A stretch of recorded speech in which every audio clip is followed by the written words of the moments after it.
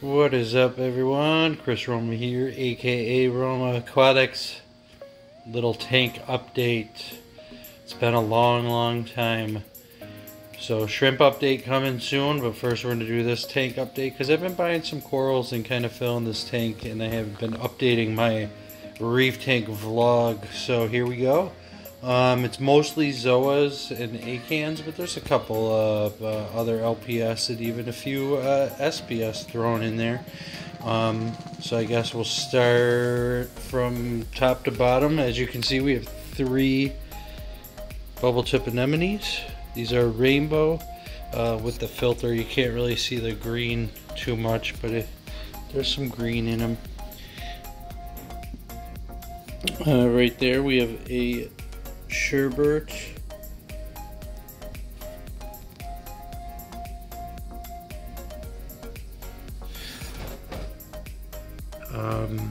chalice. I'm sorry, blanked there for a minute. We have a sherbet chalice, a pink sherbet chalice. I got that from, most of these came from a Reef Creation in Buffalo, New York. It's one of my local shops. So we have some green star polyp on the back wall there. Over here we have some worldwide coral jack-o'-lantern lithophyllum, also a chalice. Here we have some Fabia. There's a Bulbasaur Fabia, and this one is a spicy lemon.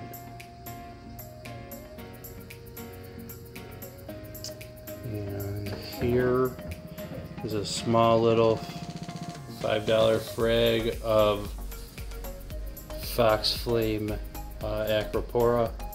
I know it doesn't really look like an acropora at the moment, but it'll get there. Moving on, up here we have a little red Ferrari acropora. What else we got here? Dark Knight Montipora. And then we have two bird's nests. There was one frag that cracked on me, so now it is 2 different frags of bird's nests that I put on real close there. Just got these guys about a week ago. Haven't really had the polyps out too much yet. Up right there is a space monkey Fabia. Let's back out. Another bubble tip anemone. And now we get to basically my Zoa and Paleothoa and Lord Garden. And my lords have not been happy lately, and it's because I just got to the point where I've been starting to need to use 2-part, and I don't have a sump, so I dose directly into the tank. And I actually have been using the bulk reef supply soda ash and calcium chloride, and then I use part C of the tropic marin ballin method. But I dose it right into where my filter return comes in, because that's like the highest flow in the tank, and I wasn't staggering the doses, so I would dose like 5, 6, 7 mLs of soda ash at a time, and I think it would the flow wasn't fast enough to get it, and the pH or something happened. Where my Acans just haven't been happy since, and I killed, there was some Saphastria on the back wall there that I killed. I'm hoping it'll come back, but I have low hopes for it, but we'll see what happens. But let's get back to the Zoa and Paleothoa rock. So here, pardon it may be shaky because I'm going to have to zoom in here. We have a Rose Nebula, and then there's a Bowser right there. Purple monsters.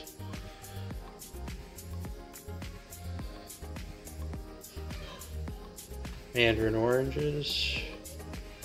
Miami Vice. Here we have a punk rocker that I just glued in, or that's the magician, sorry. Just glued that in there yesterday along with this punk rocker. And they're just both barely starting to open right now. We have some Rasta there, scrambled eggs. Here we have Armor of God. And then around the side we have some Utter Chaos, some Sunny Delights. And then here is our Smurfette. There's a little half of a can pop that cracked on me while I was fragging, and I just decided to glue it there, and it'll come back. Eagle Eyes and Radioactive Dragon Eye. Another can, and here we have some Rainbow Hornet and Green People Eaters that I also glued in yesterday. They're not happy. That white's normally not there. That's just came when maybe they didn't like the air too long in the air, I don't know. We have a Scarlet Fever. And then over here there's a Holly Berry. Some more Lords. We keep on cruising over here. We have some, I believe those are Oxides or Bam Bams. I'm not really sure. Haven't got an idea on them yet. And then here we have some Orange Hornet. One of them's closed apparently at the moment. And if we keep on cruising, there's the Scarlet Fever. Cruising down the rockwork, we have some Green Bay Packer. A couple more Lords. Some Blow Pops. Daisy Cutters. More of the Rose Nebula. Another Rasta. Some more Dragon Eyes. Another Lord. Blasto hanging out there. Another Lord. We have a Rainbow Infusion. Sorry about the quality here. I'll try to get some better shots at some point in the future on a slower video. There's a Yoda, and there's a candy cane over there. And then over here on this rock, this was just for the anemones, but this anemone's getting too big and taking up too much rock space. I'm going to try to move it downstairs when I get a chance. It's getting a little too close to this frog spawn. And there's that Bulbasaur used to be right there, but I moved that as well. And then over here we have a ARC Fireball Zoanthid. I believe that wraps it up for everything on the rock work. Oh, there's another patch of Rastas down here. And then we have the frag racks. This, something I don't even know what it is. I found it on one of the snails that I bought. Looks like some type of coral. Pulled it off, maybe Saphastria. We got some Purple Monster, Orange Hornets, Rastas, Bride of Chucky. That's our Rasta that's closed there. One single little Pikachu polyp. We have some Eagle Eyes with Radioactive Dragon Eye, Scarlet Fever, Utter Chaos, Fairy Tales that are barely opened, Emeralds on Fire, Frozen Hornets, Daisy Cutter, ARC Fireball, Acid Reflux.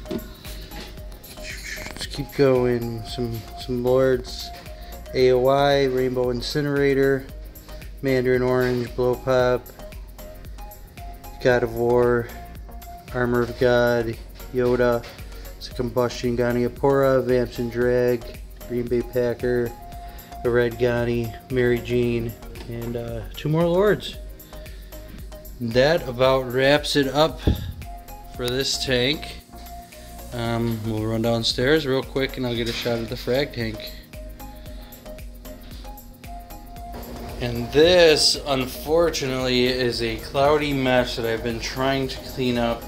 But it just clouds back up. I'll do 50% water change and then cloudy again. So I'm just going to let it go without messing with it for like 2 weeks and see if it clears itself up. But this is basically all the frags that you saw upstairs.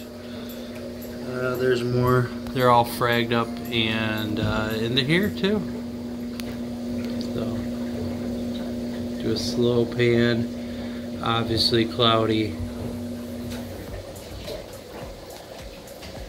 But we'll see if this tank gets cleared up soon or not. If it doesn't clear up by the time the Amazon ban is over, I'll be probably be buying another. I have a Sun canister filter upstairs with the built-in UV sterilizer that keeps the water crystal clear. So I might buy it. Right here there's no mechanical filtration on here other than this tiny little sponge filter that normally isn't on here. I just threw it on there to see if maybe it would help clear the water up. So it's basically just the protein skimmer and the rock and the power head for filtration. So I have room down here for a sump.